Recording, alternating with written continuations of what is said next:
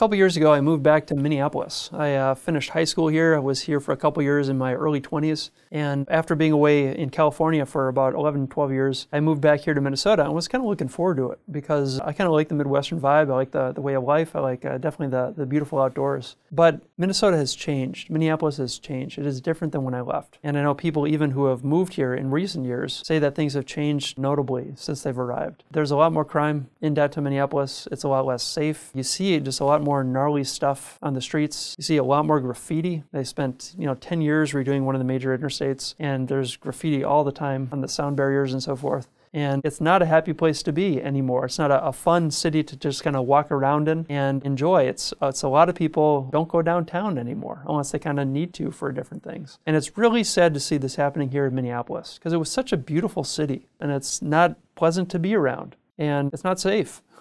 It's just not safe.